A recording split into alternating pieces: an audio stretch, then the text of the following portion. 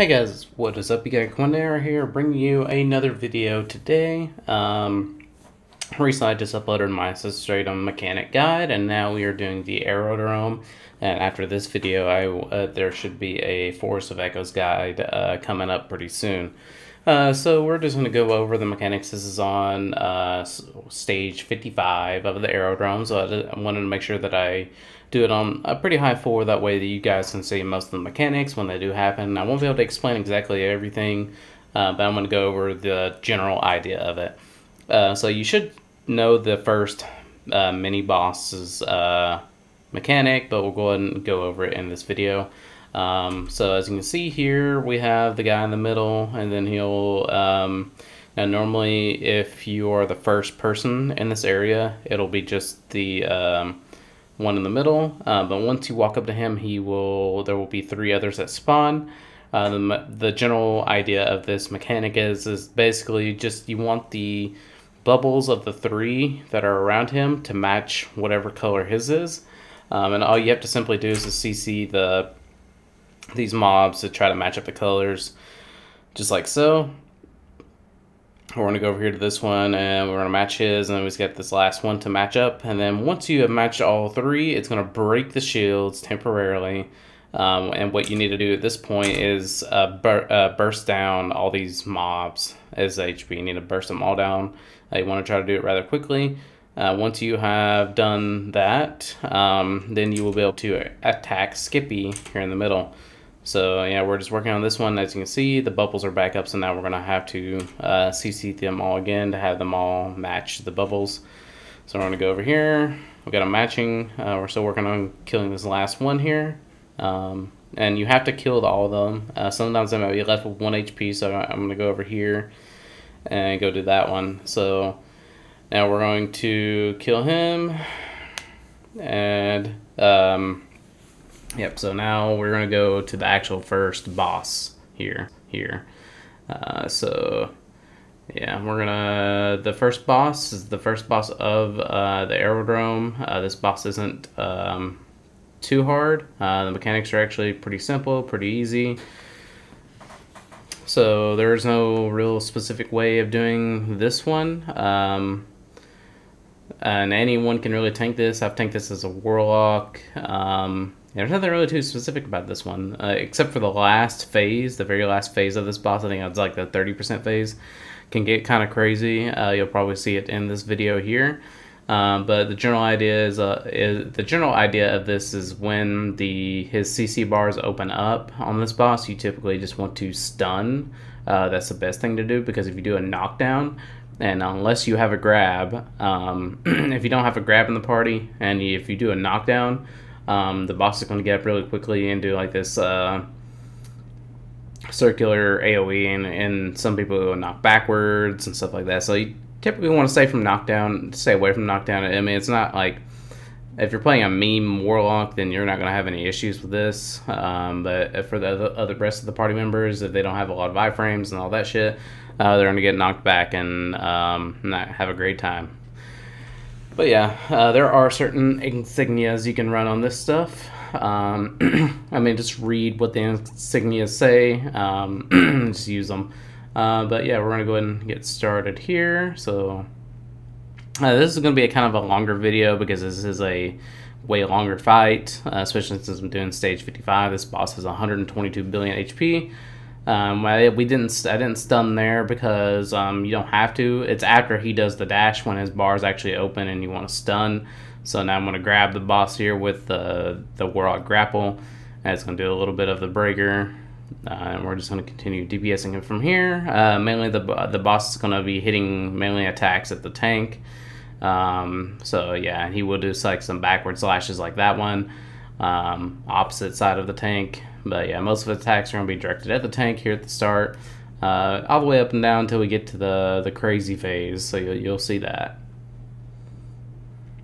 Really only the mechanic here is to do with these tornadoes that spawn. You'll see here in a moment. I can't remember if I do them here or not. Basically, anytime I run this dungeon, just DPS. But see that red tornado? I'm gonna pause it. See this red tornado here? This tornado is going to follow someone. Typically, you want it to be on a range person. This person needs to kite the tornadoes into these red blotches, red fiery patches on the floor. Don't walk into them, but if you kite the tornado onto it, that'll get rid of it. You can walk into this especially if you have the insignia. It's a yellow one. I forgot what it's called. It's a thing, or it's not a yellow one. It's a blue one called Combustion. If you walk into this, you'll get the debuff, and I think that activates the insignia. I'm not quite sure, to be honest. I'll mainly just DPS this boss. There is like an actual mechanic that does happen in the later stages. A lot of people don't get to see it, mainly because a lot of people don't get up that high in the stages where you actually see him do this mechanic. But you will see that mechanic done here in this video. But yeah, basically whoever the tornado is following, that person can walk through the actual tank, or not the tank, can walk through the boss, and this tornado will actually do mechanical damage to the boss.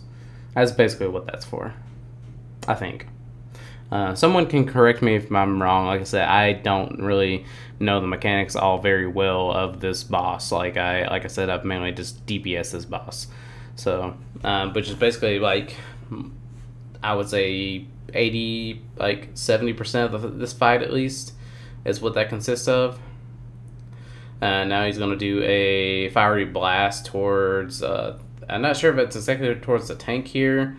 But now he's gonna do like some of his mechanics. He's gonna pull everyone to the center. Then shortly after, he's gonna open up his CC bars. You want to stun.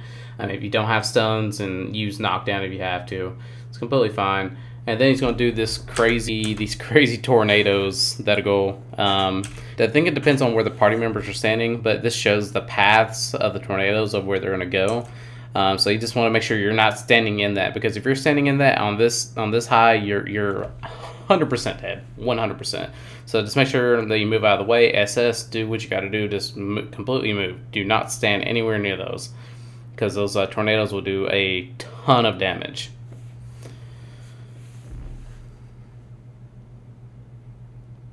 And again, he's just doing his basic rotation here. So we're getting him down to about 50% at this point. Yeah, that mechanic that you saw is not like the crazy mechanic. That'll eventually come later.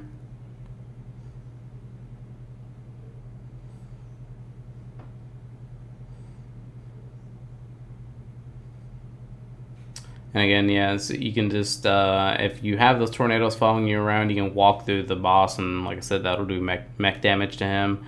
I do believe. Yeah, someone just correct me if I'm wrong on that. I'm pretty sure that's what it does, but yeah, as you can see here, I'm mainly just DPSing, but I'm playing a meme lock, so I don't get like knocked down or anything really by any dumb shit. So here we're stunning. You want to grab or do whatever you have to the boss, and then he's going to do a little AOE there.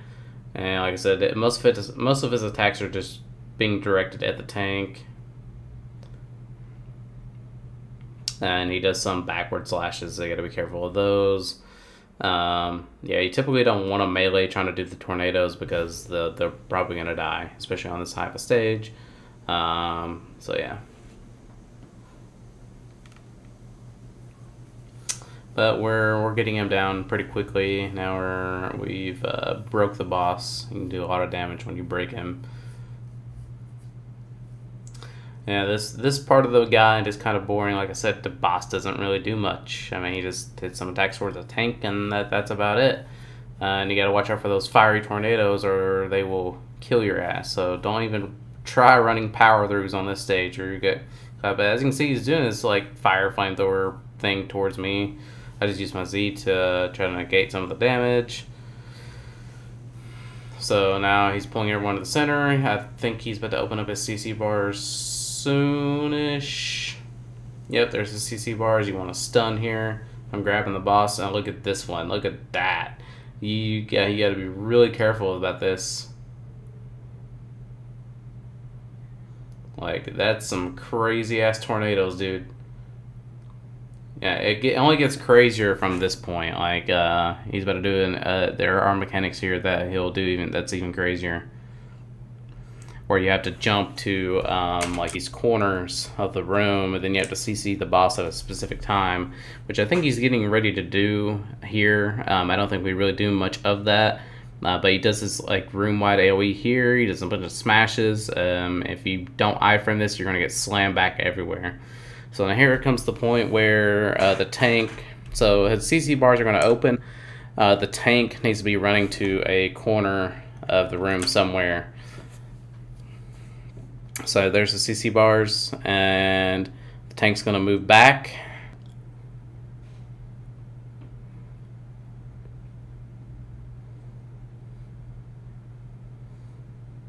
And then right before it, then you got to CC him here. And yeah, we didn't really get to do much of his mechanic here because we DPS'd him down quick enough. So.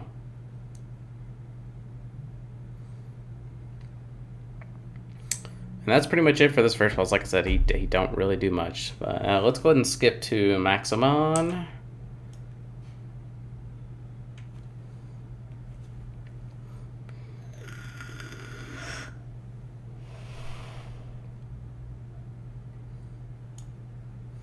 Alright, now we're at Maximon. And I couldn't really... I know how to tank Maximon a bit, but I couldn't really tell you that much. Like, I do not bother tanking on this high of a level because it can be very stressful. Because I think after a Maximon, if you typically, if I were to tank him, I would do the range check where you SS after every third attack. But with Maximon, you have to block when he comes to dash towards you. If you don't block, he's gonna fuck up everybody. So.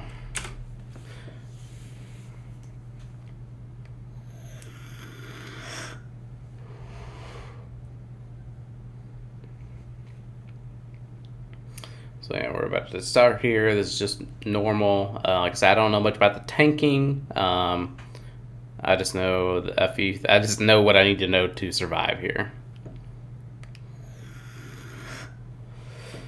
He's gonna do a lot of those AoEs. Just make sure to block those or iframe it.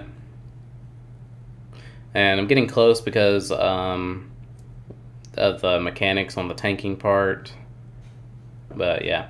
This is just Maximon's basic rotation until we get down to the 90% phase. He's gonna do some slashes and shit towards the tank. He's gotta be careful. Here comes another AoE. Just block it or iframe it.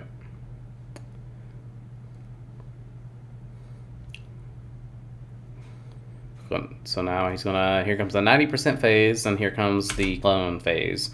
So a lot of people don't understand how the clones work, so I'm gonna go over that here in this video. So Maximon is going to point towards a clone. So here he's pointing towards this one. In the 90% phase, the clones can jump clockwise or counterclockwise.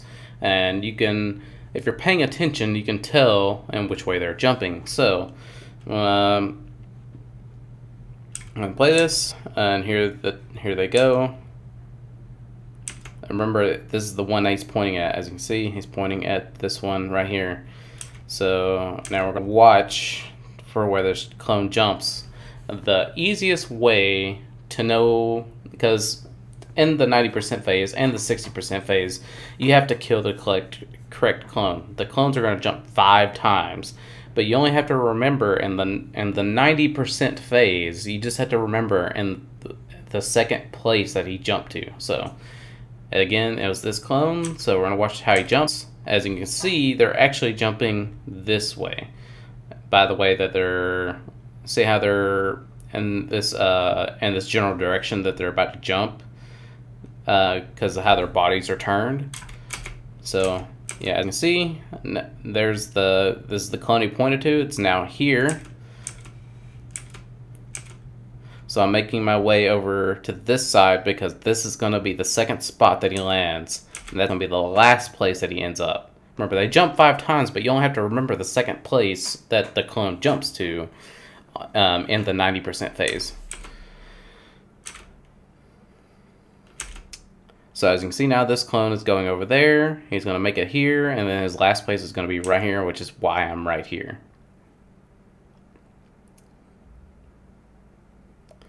So at this point, I should there's a very specific thing I got to tell you here. So when Maximon does this cone, you'll see coming up here in a second. Once he does this cone attack towards the tank, you want to stop DPSing Maximon at this point, because if you hit him at any point past this, you're going to get rooted. You're going to get fucked up really good, and Maximon's going to it's going to drop a puddle on you. One of the biggest things I can tell you, especially at this high of a stage, do not stack puddles on top of each other. It's okay if they're not touching, it's okay, but if they stack, it's game over. Because the AOE is going to do it. It's going to do Maximon's going to do an AOE attack, and it's going to do a fuck ton of damage. So please, for the love of God, if you see puddles, like here's one right here, I'm pretty sure that's a puddle. Can't really tell, but if you see a puddle, get away from it. So yeah, here, remember this clone was over here, and they jumped this direction that I have doing with my mouse. So the clone jumped here and then here. This is the second place. So that's all you have to remember is the second place and this is only for the 90% phase. The second place he jumped to is the last place it'll be. So now after the cone attack towards the tank, stop DPSing Maximon and get ready to kill the clone. So once Maximon does the spotlight like this, all the clones are spotlighted. Here is the clone that we need to attack. So I'll kill this clone. Maximon will do this room-wide AoE. Make sure that you iframe it or use your Z or whatever your iframe is so that this doesn't kill you. You need to kill this clone as quickly as possible. So that's what we're doing here.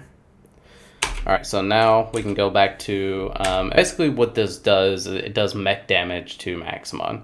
As you can see, he's knocked down. It says Maximon stand-ins are destroyed and Maximon suffers damage. So now we're going to continue DPSing. Maximon's going to do a room-wide AoE here. You want to use your iframe, your resist, or whatever for that attack. And then we're going to go back. It's going to go back into doing the... Maximon's going to do his basic rotation. And we have to be careful here. Typically, you want to try to get close to the boss when he's doing his slams, like towards the tank. That way he can share damage. This is why I do a range check. That way it doesn't happen. But if you do a range check, it's going to be a little harder for your melee to be able to do damage. But that's typically how I prefer it. It's a little bit safer in my opinion, as long as you're doing what you need to do. Okay, so now after he's done his basic rotation, this is after the 90% phase, after you killed the clone, he's going to spawn 2 clones. Typically you want 2 people at each clone. So I'm going to go over here. I got a little bit confused, I think, on this one, because we had decided where people was going to go, but that didn't really pan out. But if these clones stack on top of each other, it's going to be a very, very bad time. But basically how you tank these clones is you SS after every 3rd attack. So, yeah, or, you know, whatever. So after the clone does this rectangular AoE here, typically if I were tanking this, I would have just SS back. The clone's going to jump towards you. You want to block that attack when he comes towards you. As a warlock, I don't really have to do that because I can just resist everything at the moment. So yeah, and then you're just want to keep doing that because it's going to reduce the damage on these clones. Well, the clones have damage reduction, but doing this is going to make them no longer reduce damage.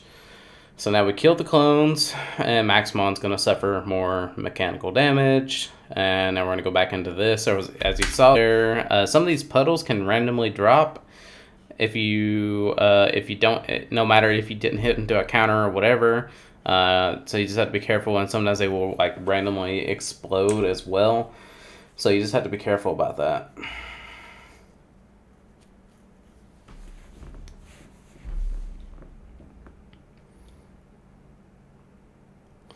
So this is the 60% phase. So now he's going to point at another clone. Now the difference with this phase is that the clones will jump counter and counterclockwise. So this is the clone that he's pointing at, as you can see. Well, you see now he's, as you can see his sword, he's pointing at this clone. The only thing you have to remember about this clone is that the first place that he jumps to will be the last place that he jumps to. So I'm going to point that out to you when we're going to watch. So, whoops. Let me roll that back just a little bit so you can catch it. I wish I could slow this down a little bit for you guys, but remember, this is the clone that he's pointing to right here. And as you see, the clones are to jump, and I can already tell you which way they're going to jump.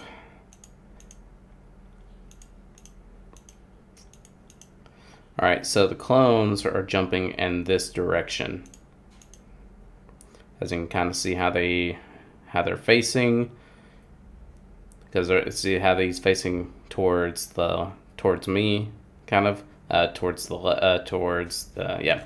It's kind of hard to explain, but the clones are jumping this direction. As you can see with my mouse, they're jumping this direction, and the clone that he marked or pointed at was this one here, but they've already jumped one time, so the clone is now right there. That's the marked clone. So as you can see, and now as you saw, I'm going to roll that back real quick. So this is the first clone, remember, is pointing at this one. They're jumping in this direction. So as you can see, they jump there. But like I said, if you remember what I said they can jump counterclockwise and they can jump clockwise and counterclockwise. So now the first clone jumped this way. They're now going to rotate and go the other way. So yeah, we're going to roll that back one more time. Hopefully you guys get that.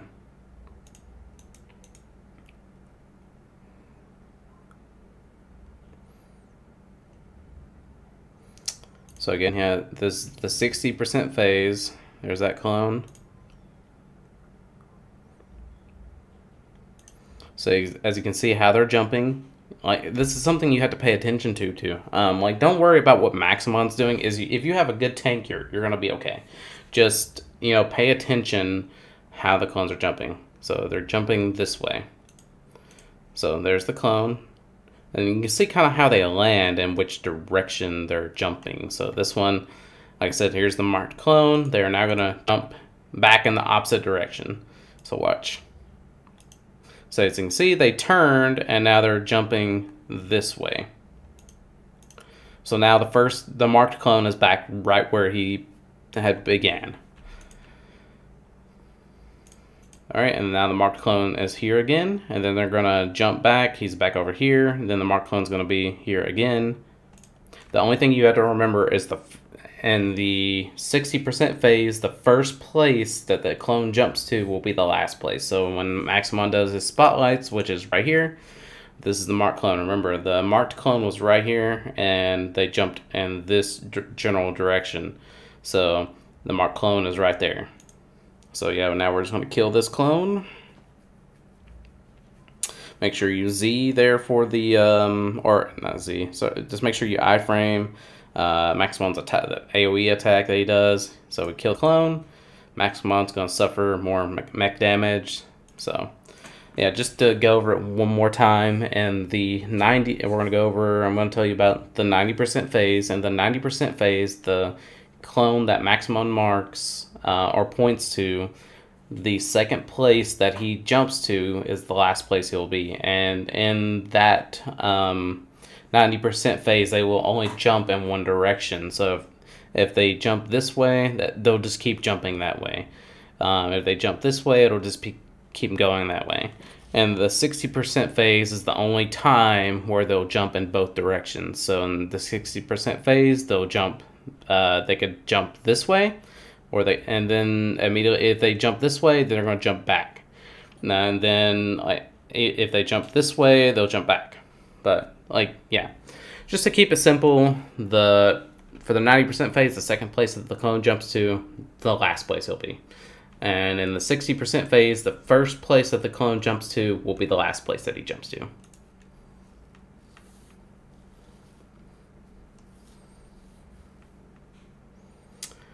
So yeah, Maximon's going to do his basic rotation here. He's going to go down some puddles. Just he's going to jump towards a tank.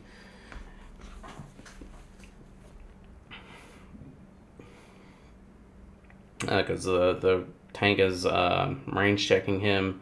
And at this point, there is one more phase that will happen. I think that is the 40% phase. Yeah, the 40% phase. So we're gonna keep watching here. So here comes the 40% phase. Or not, we're not. Well, actually, sorry, we're not done with the 60% phase quite yet. So here comes the second part where he spawns 2 clones. You just make sure that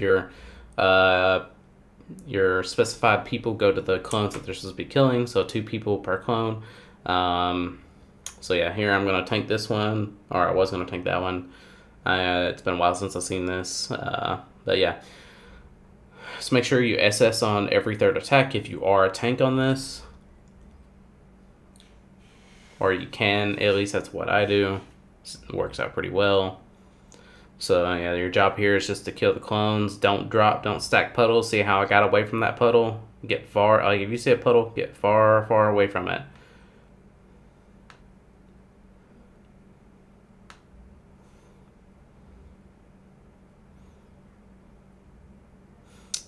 Okay, so now we killed the clones, and here comes the final phase. Here in a moment, we're gonna make sure you iframe this attack.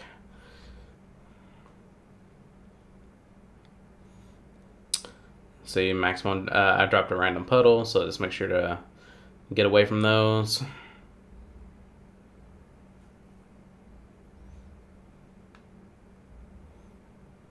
Alright, here comes the 30% phase. And the 30% phase, there will be only 1 clone. There is no, he doesn't, I mean, he will point at the clone, but there's only 1. You just have to kill this clone. So in the 30% phase, he will actually spawn a clone every, I'm not exactly sure of the time. I think it's like maybe every 30 seconds or every minute. I don't think it's every minute. I think it's like more like every 30 seconds he'll spawn a clone. So we killed this is the very first clone of the 30% phase, so kill it, then we go back to Maximon. This is where it can get a little bit more crazy. Because Maximon, they're going to be rotating all the way around the room a lot, as you can see already. So we're just trying to DPS Maximon at this point. And then you kind of want to watch out for another clone. Typically, you want to hang out in Discord, that way people can call out. As you can see, there's the clone. So now we got to come over here and kill this clone. You do not want the clone to stack up with Maximon, or you're going to have a very, very bad time. So be careful about that. And be sure, like, again, try to stay away from puddles. That way you don't stack them. And you do get a buff. As you can see right here, this is a buff. So once you kill the clone, or if you're about to kill the clone, get close to the clone, and he's going to drop a puddle or a buff there. And you want to get that buff, and so yeah, and if as long as you're standing close to the clone that you killed, you will get this buff will refresh and it will stack.